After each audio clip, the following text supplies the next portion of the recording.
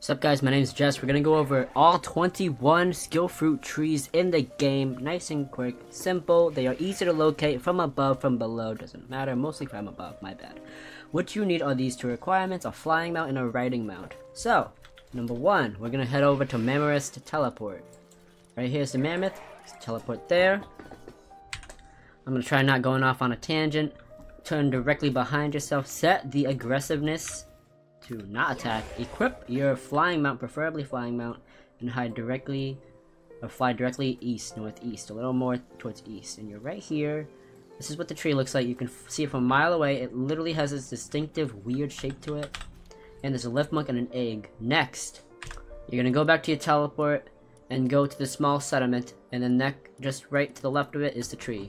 Now that you're here, fly directly upwards in a vertical motion. Right, and then past the bridge is the tree. You can see the tree right there on the ridge, whatever it's called. Boom. Here is the tree, and I hear a shiny. I don't even know if I picked up my fruits at the other tree, so I'll check that out later. Next, you're gonna make your way over to the sea bridge, teleport directly to the small cove, and then just northeast will be the fruit. Okay, flying mount out. Head northeast, and it's right up top. There's a teleport. You just fly directly northeast, and it's right here. Boom, boom. I recommend coming here with an empty inventory. Unfortunately, I brought my eggs, so there's that. Now, we're gonna teleport to the Aesthetic Falls. Fun fact, to the left of this place is the Fenglope boss. To the right is the skill fruit tree. And it's just up on top of the hill, right there. And voila. Yep, good. Now, you need to go past the Relaxosaurus boss, past the Yomentide, and then just to the left of the Investigator's Fork is the other skill tree. So we're gonna go straight to the Relaxosaurus waypoint. Where is it? Here it is. Then we're gonna fly up to Investigator's Fork.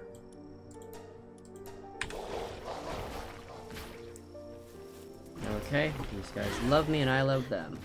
Now you fly directly up, because you won't be able to see it until you fly up. Now it's right there, right across from you. There's a lift monk right below it, and to the right, I think, somewhere over there. This is where the Arsux and Univolt likely spawn.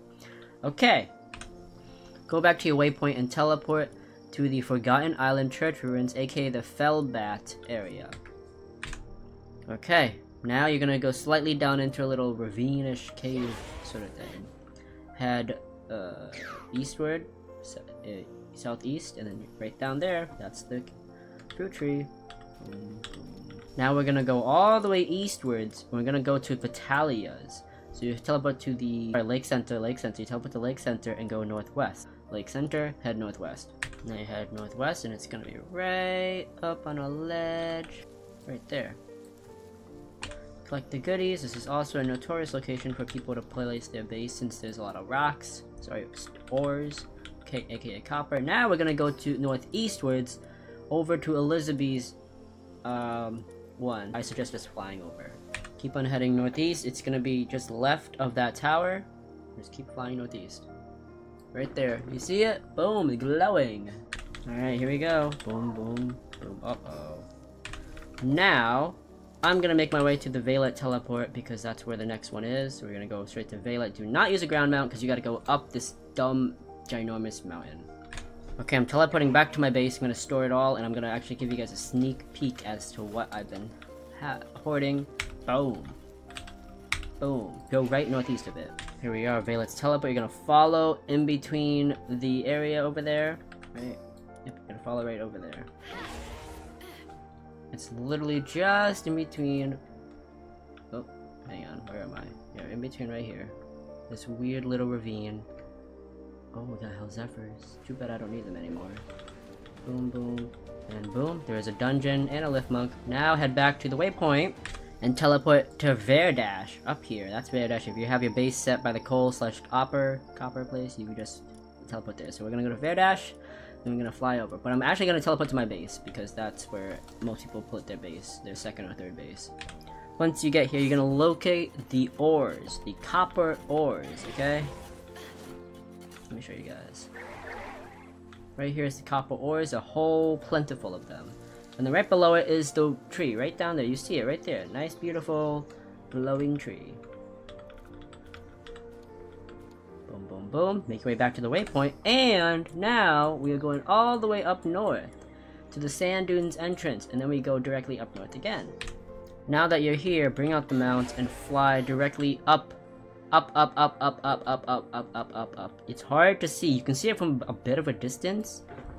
Right there, you can see it now, but watch. When you get closer, the trees start to cloud it. It's right behind the trees. Now you're gonna just continue flying upwards. Northwards, my bad. Because the next one is right there. I recommend just flying directly north. It's up there. You can see it. You can see that little guy right there. You kind of see it. So just fly up there. Unlike its predecessor, it is not shrouded by trees. Okay. Nice, Nightmare Bar. Now we head directly to this tip, the Green Iceland tip, because it becomes Greenland and then it becomes Iceland later. And for map reference, it's right up here. Alright, there it is, right there. And I think there's a chest right next to it, yep. Nope, I don't have the key. Oh, it's a gold key! Oh. 2 lock-on lasers, disgusting. Next, you gotta go over that direction. So that direction is right here, surrounded by 8 quartz. Now the trick here is to teleport to either one of these places, the Palworld place or the other place. So you just go back over here and teleport up here and then just fly. Or you can just directly fly. If you have a good mount, you can just directly fly. It's just past these 3 towers. Once you get to the towers, just begin looking down. It's highly noticeable right there. Boom! And to the left of it is a dungeon. Be careful though, because the Cyberlex and big fat giant mammoth spawn here. And the Crowlings. We got no good ones. Okay. Make your way to the Land of Absolute Zero, aka King Paka's teleport, and just make your way over to the Sakurajima place known as Menacing, and we're gonna go past the Anubis statue. So who are they? Oh god. Ugh. And it's gonna be right around the corner. Yep. There's a statue right up on that ledge. You can kind of see the tree off in the distance right there. And you should be getting some endgame fruits. Normally, yeah, we got Comet. Airblade, let's go! Let's freaking go. Now, all of these are going to be within fly distance. Next one will be a Nocklum. Okay, Nocklum, all the way here. Next to a dungeon, highly noticeable.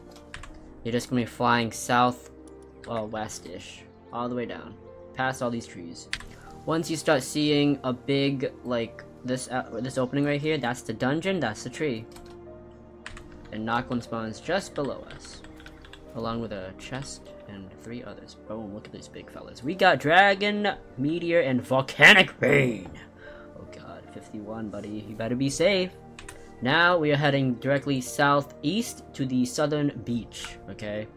Southeast to the southern beach. Put your compass over there and just fly towards the beach. And you can kind of see it right there. You see it? Believe it or not, you can see it from right here. Fly a tiny bit up and that's the fruit tree right there. So head directly there, northeast, buddy. Right against the southern eastern portal. Sorry, section where beach meets land. And there's a chest here, so that's the dandiest part about it. Boom, boom, boom. Multi-cutter! Multi-cutter! We got multi-cutter! And a legendary spirit, and ultra spirit, damn! Next, you want to teleport to the ruined fortress city. This teleport is, oh my god, is this a supply drop? Meteorite on this place? Hang on. Oh my god, it's Xenoguard. With no guards in sight, this is wonderful. Okay, well. Oh my god, I don't have my weapons. Oh my god, I don't. Oh wait, he's all noob. The location is just over here. We're gonna go there right now. Okay, so you're here. We need to go up there to the pointy tippity tops. See it right there in between these like 5 trees. Boom. We got any trees? Nope. Oh my god, we are. Yo. Let's go back to the waypoint. You're gonna go to Anubis statue. Into Anubis statue right here. Mount Obsidian Anubis statue. We're gonna fly or run or mount, whatever you want to do, up the road. Literally just up this road and it's right there. Here it is. And also you should, well, you get the idea. Dragon Meteor. When I have Dragon Meteor, this is it. Boom, boom, boom, boom, boom, boom, boom. Okay, now we're gonna be teleporting all the way to the marshland, right over here. Marsh Island. We're gonna make way over to this little cove area. If you place the base here, then by all means. Okay, here we go. Number 21. Yep, we're gonna follow this weird road-ish thing just to the right of it, and then just over it is a nice juicy hole that you're gonna plop your butt into. And there's a chest spawn that spawns right at the tippity top, a lift monk that spawns down there, a dungeon that spawns behind it. You got trees, you got a chest. Did I say the chest was up there too? Yep, and you have an egg spawn directly behind you. So this place has everything. I already claimed this though, so we're gonna go with that. Alright, that's all 21. Peace. And if this video helped you out, please consider liking the video and subscribing. Peace.